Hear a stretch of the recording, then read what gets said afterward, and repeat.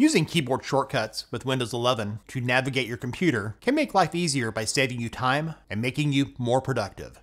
So give your mouse a break, pause this video if you need to learn these, and let's go.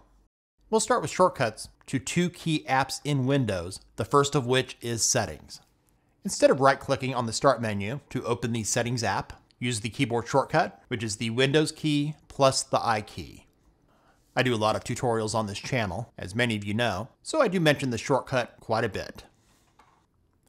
File Explorer is often used to access the files and folders on your computer. You could launch it in the taskbar if you have it pinned there by simply clicking on it if it's not already open, or right-clicking on the icon and selecting File Explorer. You can also open it by right-clicking on the Start menu and selecting it. To open it quickly, use the keyboard shortcut, which is the Windows key plus E key. To open multiple windows of File Explorer, just keep using the shortcut.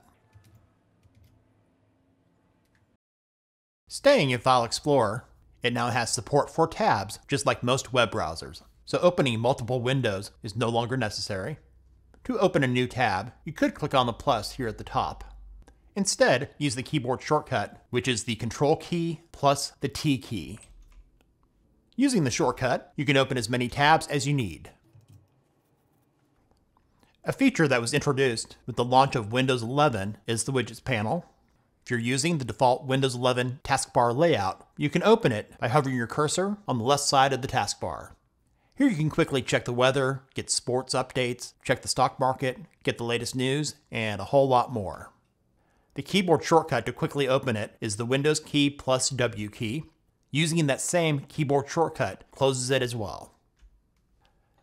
That Power User menu I showed you earlier when you right-click on the Start menu can also be opened with the keyboard shortcut, which is the Windows key plus X key, also called the Secret Start menu. Once open, you can navigate the menu using the up and down keys on your keyboard.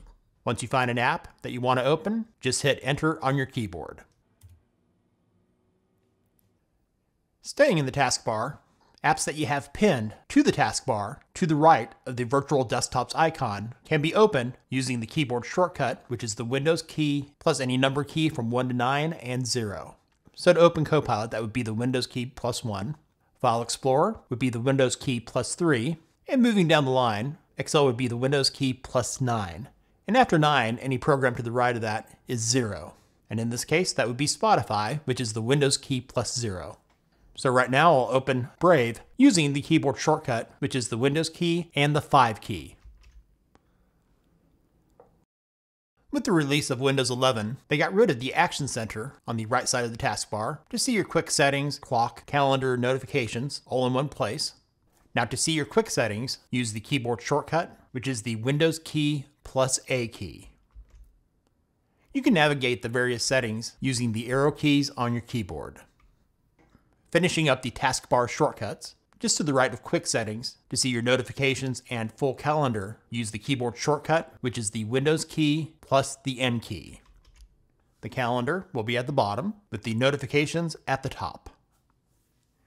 If you're in an app or have multiple apps open and you want to quickly see your desktop, use the keyboard shortcut, which is the Windows key plus D key. To bring those apps back into view, using that same keyboard shortcut, the Windows key plus D, will bring them back. If you have multiple windows and apps opened on your computer, using the Alt key plus Tab key will switch between them all. When you keep the Alt key pressed down and press the Tab key, tapping on the Tab key will move to the next one from left to right. Letting go of both keys brings up the window or app selected into view. If you want to quickly close any window or app that you have opened, using the keyboard shortcut, which is the Alt key plus F4 key, will close it out. If you're using an application and you haven't saved your work, it will ask you if you want to save your work before closing. Being able to snap open windows is useful. To snap an active window to the left or right half of the screen, or to the four corners of the screen, use the keyboard shortcut, which is the Windows key plus arrow keys. Pressing only the Windows key and up arrow will maximize that window. Pressing only the Windows key and down arrow will minimize it. In Windows 11, you can now snap any active window to the top half or bottom half of your screen. To snap the active window to the top half of your screen, hold down the Windows key, Alt key, and the up arrow key. Then using the arrow keys, select what you want to fill the bottom half, and then hit Enter on your keyboard. To snap the active window to the bottom half of the screen, press the Windows, Alt, and down arrow key. After moving the window to the bottom half and releasing the shortcut keys, use the arrow keys to navigate the open windows. Once selected, hit Enter on your keyboard. If you're only using one monitor, for example with a laptop, the Snap Layouts feature is useful. Without using a keyboard shortcut, it can be accessed by hovering your cursor over the maximize icon of any window and selecting one of the layouts. But we'll do this with the keyboard shortcut, which is the Windows key and Z key. To translate for my international friends, that would be the Windows key and Z key. When you release the keys, you'll see the layouts are numbered from 1 to 9. I'll go with the number 5, and I'll put this window on the left-hand side, and you'll see there's numbers 1 and 2. I'll select the number 1. Then use my arrow keys on the keyboard to navigate the open windows, and hit Enter on the keyboard for the window or app you want in that zone. The Select All keyboard shortcut is one of my favorites. It lets you select all of the text and images in a document or on a web page, and if using File Explorer, lets you select all of the files and folders. To use it, to select all, the keyboard shortcut is the Control key and A key. And what you see selected, you can copy and paste this wherever you want it. And this is Control+A, selecting all in the Downloads folder in File Explorer. This can come in handy, for example, when you want to copy all of the images in a particular folder and move them elsewhere. Clipboard history can be good for those times you forgot to paste something you had copied earlier. To open clipboard history, that keyboard shortcut is the Windows key plus the V key. Using the up and down arrows, you can cycle through the history. On a selected item, hit Enter on your keyboard to paste it where you want it. As I demonstrated in an earlier Windows 11 features video, the voice dictation feature is now amazingly good. You can use it anywhere in Windows where you normally type or any text box in your browser.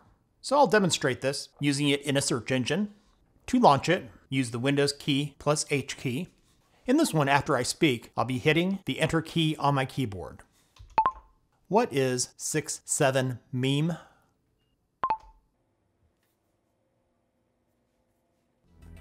Thanks for watching. Hopefully this video was useful for you. If it was, give it a thumbs up and share it with others. Which keyboard shortcuts do you use most often? Let us know in the comments. And if you're new to our channel, subscribe and make sure to click the bell to not miss out on our latest Windows 11 videos and other tech-related stuff here on Brett in Tech.